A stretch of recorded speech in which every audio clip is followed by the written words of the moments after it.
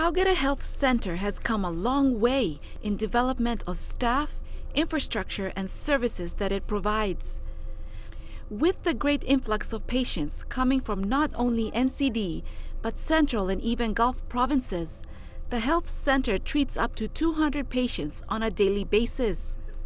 Of the services that it provides, TB treatment has been on the rise within NCD. Probably seen diagnosing and commencing on treatment about 150 cases every quarter, every 3 months. You can see how serious the problem is.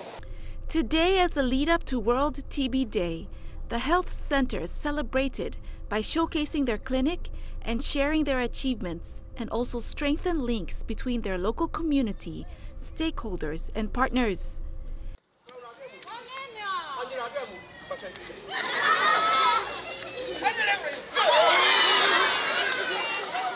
General practitioner of the health center, Dr. Patrick Koliwan, told EMTV News that the rise in TB in NCD is undeniable.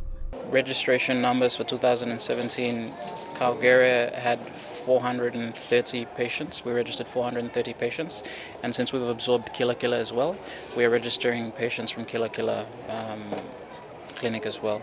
So we're expecting this year's registration numbers to be anywhere between 700 and 800 patients. So we're essentially doubling our patient load this year.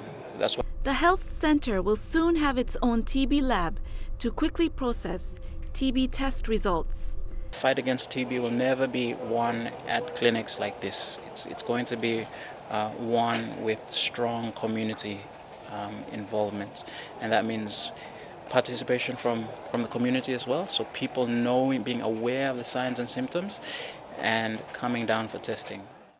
Lilian Sopera Kenea, National EMTV News.